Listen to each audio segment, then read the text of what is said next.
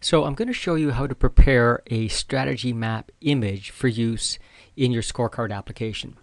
Now, the strategy map you're looking at happens to be one for our consulting business, PM2 Consulting, and I've prepared it in advance. You can prepare a similar one using the PowerPoint template that you can download from the website. Now, in terms of the strategic objectives, what I've done is put the weightings slightly below and to the right. And the reason for this is inside a spider, we're going to use the performance indicators to go over top where the strategic objective is. Now, we can use the strategy map as it currently exists, but I've found that if you're to make it look a bit better, what we're going to do is take each strategic objective, and in fact we could delete them because we only really want the arrows, but then it becomes a bit tough to remember which indicator you're going to put where. So what I then do with a copy of the strategy map is take the strategic objectives and I choose no fill for the objectives and also no outline.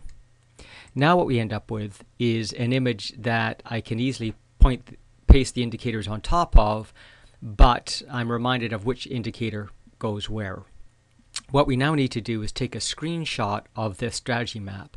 So I'll just go into slideshow mode, and in this case unfortunately I left some builds there, so I'll just quickly build the slideshow. Now I'm going to print it by hitting the shift button and the print screen button, which is in the top right hand corner of your keyboard, and that will take an image that will be saved into memory. What I'll then do is go into Paint and work with the image.